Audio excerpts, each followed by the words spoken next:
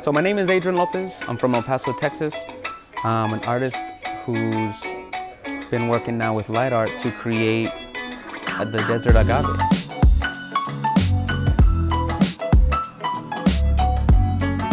The Desert Agave is a sculpture that I designed for Clardy Fox Library in El Paso, Texas. So all of the kaleidoscope of colors that you see on here are all taken from the murals that I worked on the outside of the library.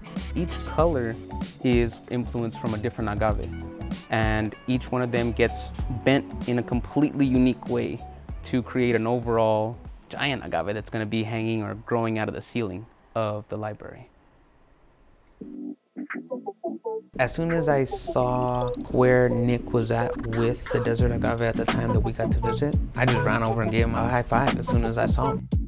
We had talked on the phone a couple of times, and even on the phone, we clicked right away, and it was easy for us to just communicate, what the movement should have been like, the directions of things, and yeah, so it felt good, just knowing that he was making it. Right now, we're at Clardy Fox Library.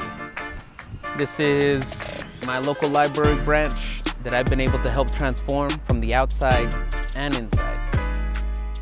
I had an idea of where we were gonna go because of the images of the light art projects that I had seen in the past that were somewhat similar, either in shape or in form or even in color palette. I think the bigger idea that I'm personally going for here in my city is to make art for my neighborhoods where I grow up in, where I've grown up in, where my kids are growing up in, and I want to transform our environment using my power, what I know I can do, what my gift is, and this is all part of it.